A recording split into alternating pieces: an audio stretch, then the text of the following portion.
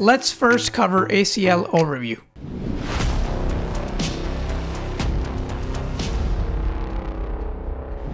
ACL stands for Access Control List.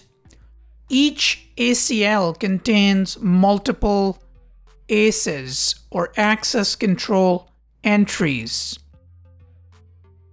And you can also think of an Access Control Entry as an ACL statement.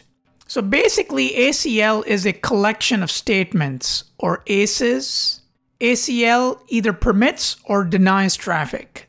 That's a very basic function of an ACL. So as you can see, the picture here, ACL is analogous to a coffee filter. So if you think of a coffee filter, what does it do? It traps the coffee grounds, but it allows the flow of liquid to go through.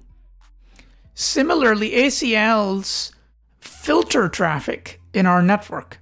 Each ACL is either applied inbound or outbound on an interface. ACLs actually do a lot more than permit or deny. And here are some of the things ACLs do. They filter ingress or egress traffic on an interface. They filter routing updates to and from neighboring routers. They are used in policy-based routing. They're used in network address translation. And when we use them in NAT, they're primarily used for not permitting or denying traffic, but they're used for matching traffic. In VPN, similar functionality as NAT. They're used for matching traffic. And QoS, same idea. We use ACLs to match traffic. You can either create a numbered ACL or a named ACL.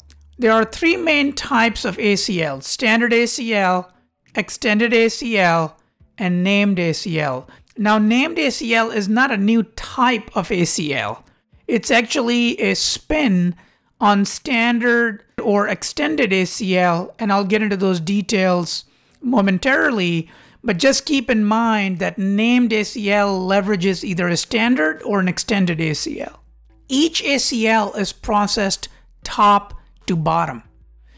Each access control entry can only have one set of conditions, either permit or deny. If no match is found, next ACE is processed in that list.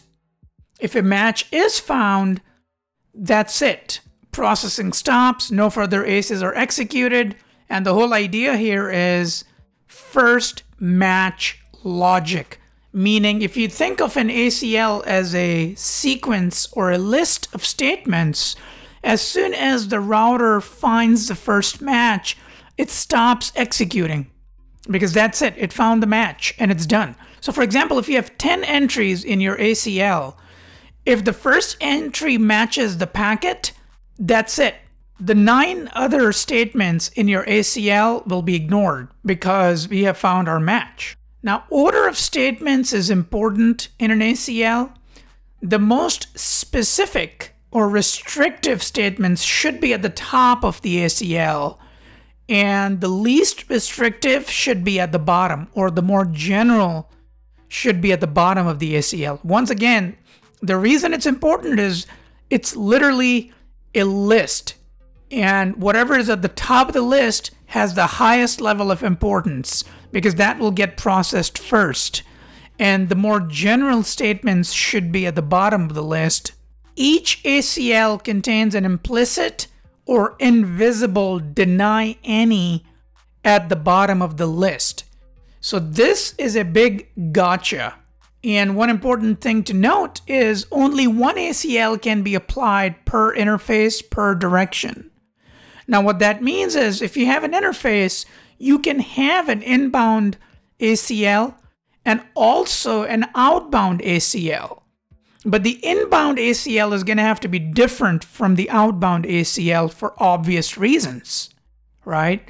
But you cannot have two different inbound access lists applied to a single interface or two different outbound access lists applied to a single interface.